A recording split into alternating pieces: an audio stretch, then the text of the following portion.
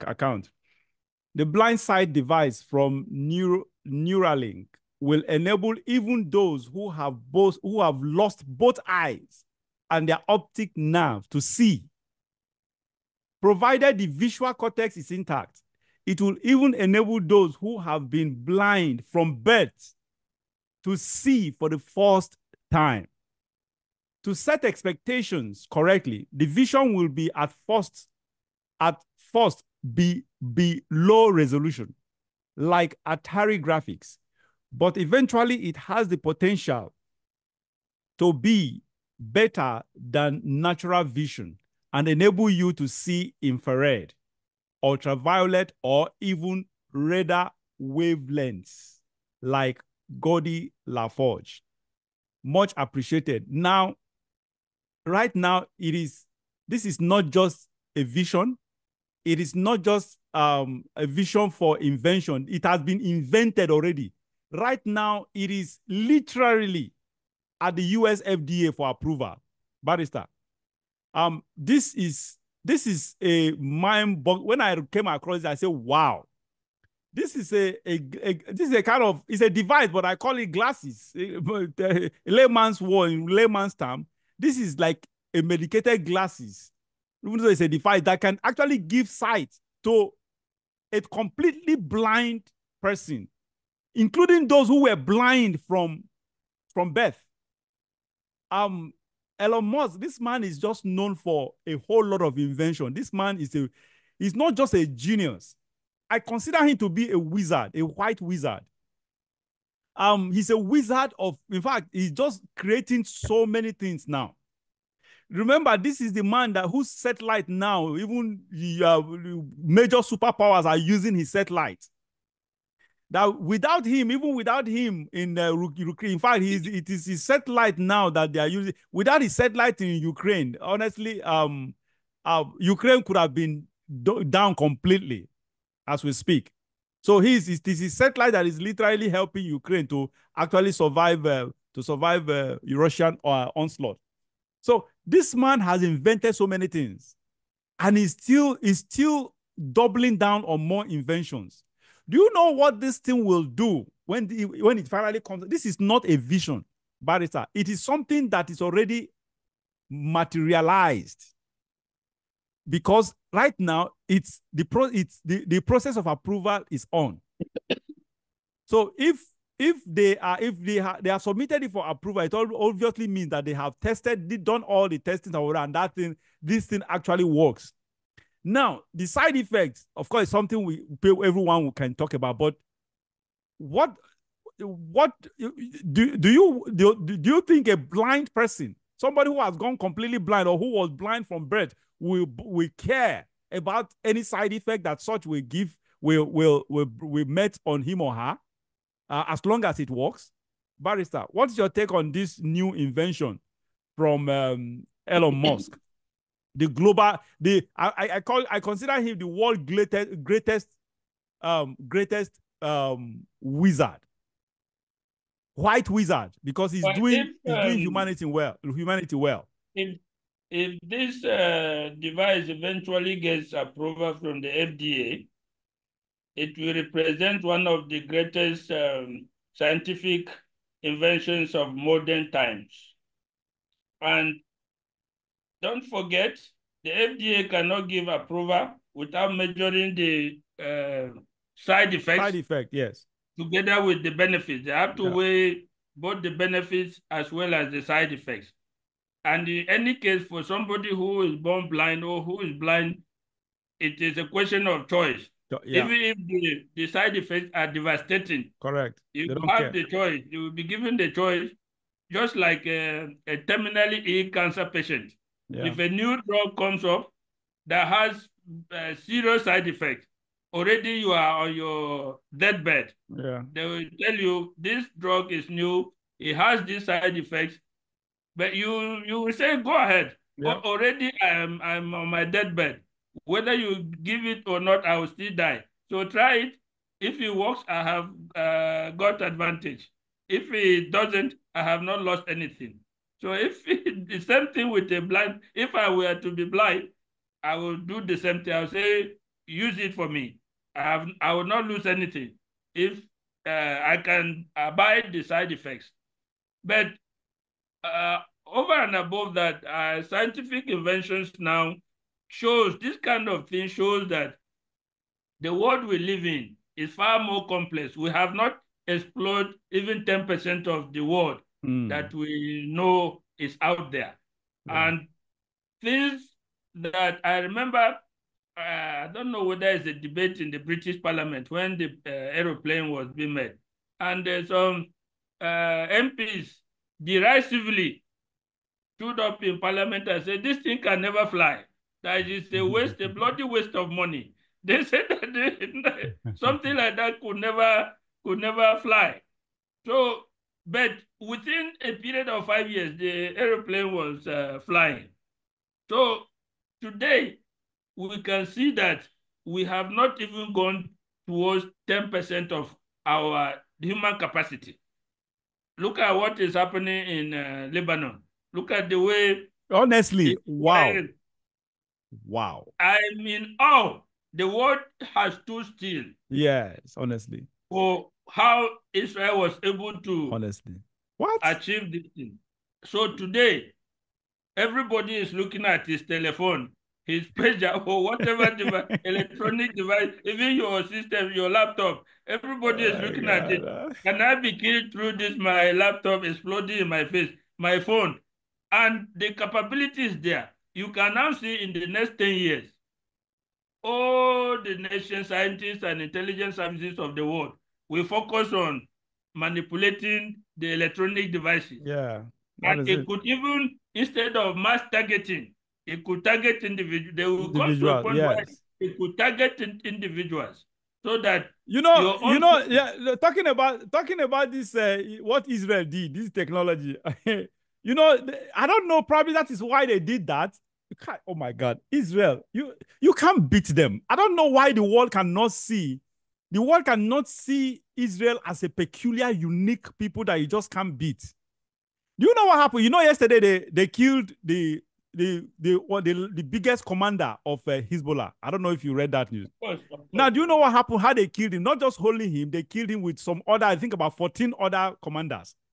They were all in the same room. Usually they were not usual. They don't, because of Israel attack, because Israel, when it comes to assassinating their enemies, targeting their enemies, no matter, they are better than the US. They are better than, if they want to get you, they will get you inside a hole. They will get you in a very discreet manner. Very, very discreet manner, in a very covert way that people will never ever suspect. So and they don't forget. Of course, they don't forget. So you know what they did? 20 years to plan to kill you. That is, of course, but they will eventually get you. That is exactly what. Now you know what happened yesterday. How they got these people in the same room. About 3 days ago, they targeted their phones, their devices, their mobile devices. And what happened? That it became fear after they killed about 30-something of them. Is it 30-something or so? And others got injured. 37, yeah. And others got injured. What else? 4,000 people are injured, of which 400 are in serious condition. Oh, wow. 400 in serious. Okay, I didn't read that 400 in serious condition. Okay, I know some of them were in bad condition. Now, you know what they did? They succeeded in now putting fear in the leadership of Hezbollah, that they were not confident. Because, of course, it's just a matter of days. So they do all of it. They discarded their phones. They stopped using their phones. So because they use phone now to communicate. So because they could not communicate by phone, they had to meet in person under the same roof. So, and that was how Israel targeted that meeting. Through intelligence, they found out where the meeting location and targeted that meeting and killed the overall commander of Hezbollah. I don't know. I don't know. These guys are Israelis. I don't know why people cannot see God behind them. You see, before this incident, Hezbollah have stopped using phones because they said Israel will monitor their communications by phones. So they went back to old pagers, the ones that were created long ago that are so manual that you cannot track them. Then what did the Israelis do?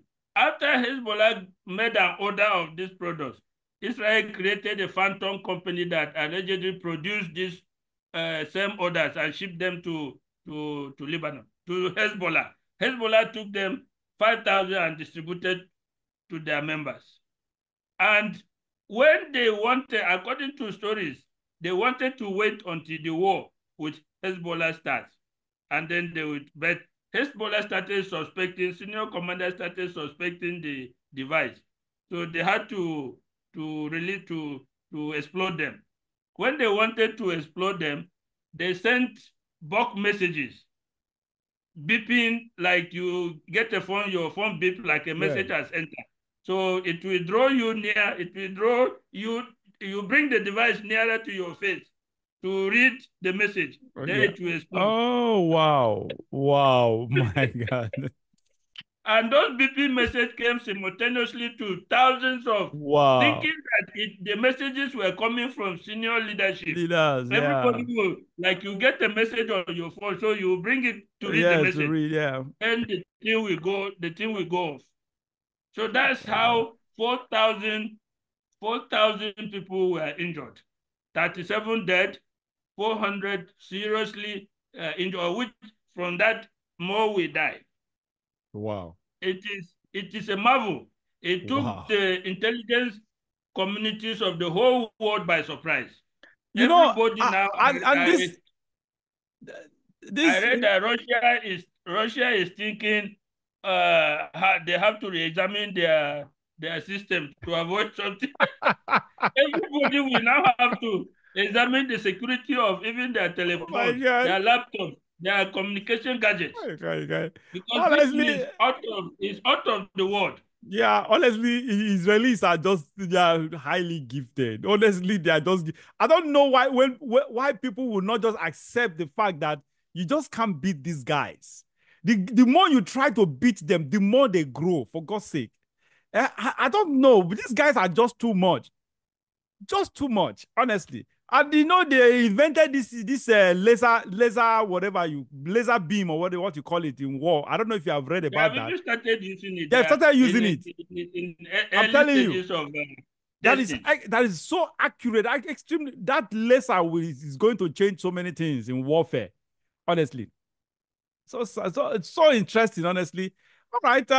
Actually, good invention. We have good and bad, unfortunately. The Elon Musk, his own is he has always been inventing things that are very, very good for humanity, very beneficial for humanity. That's one thing about him. I have come to love that guy. He's now he's been for I think almost 2 years now. He's been consistently the world's richest man.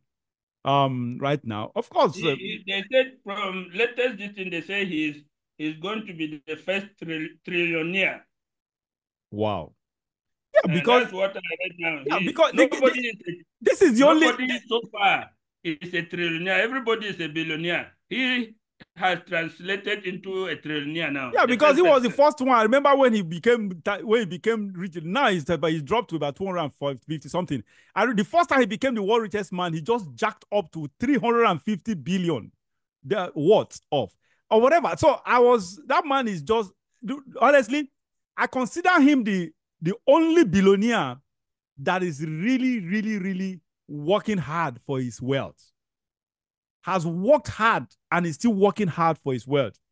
Because he's the one because he is the brain behind everything. He's the inventor in chief. He only have people he uses to actually bring this invention to reality. But he is the one, that man's head is just full of, I don't know what to call it. It's just full. It's an unquantifiable mysteries he is just unraveling one after the other.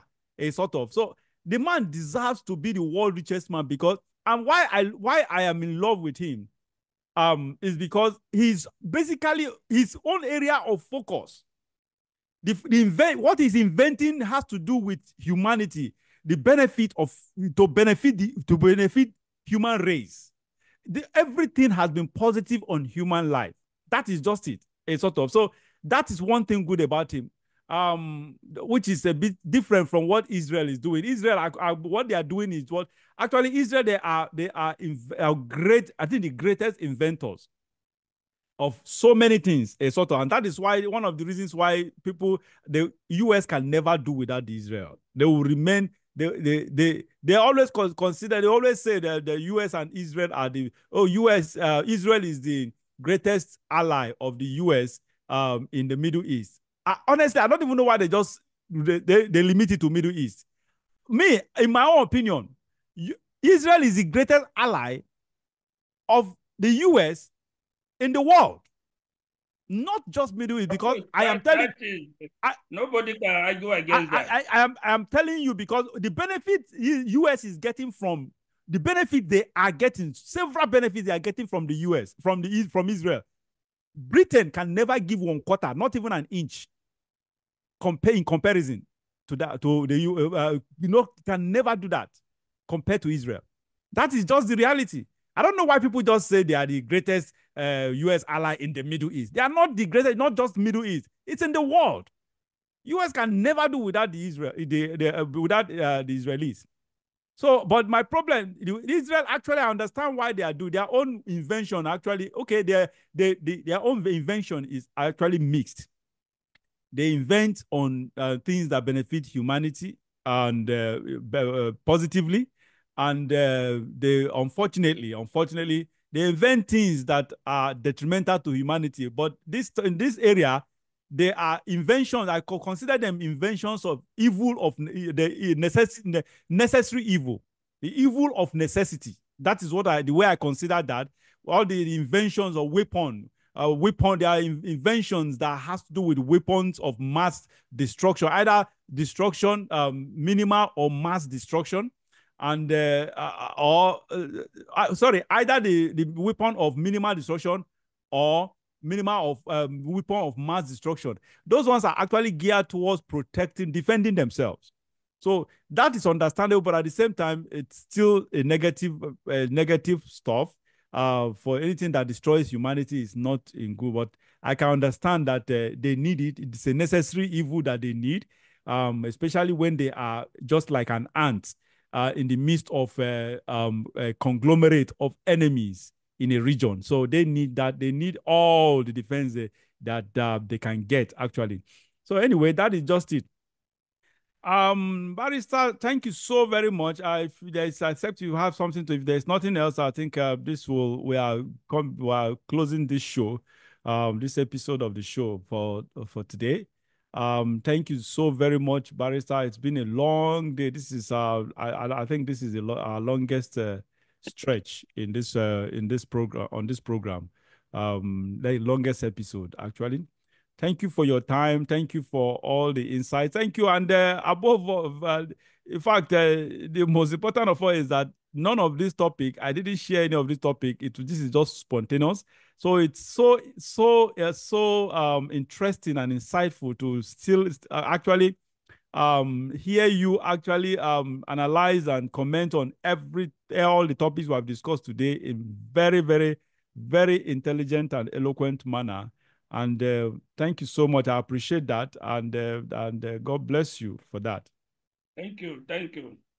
All right, viewers, that is it. This brings us to the end of this show.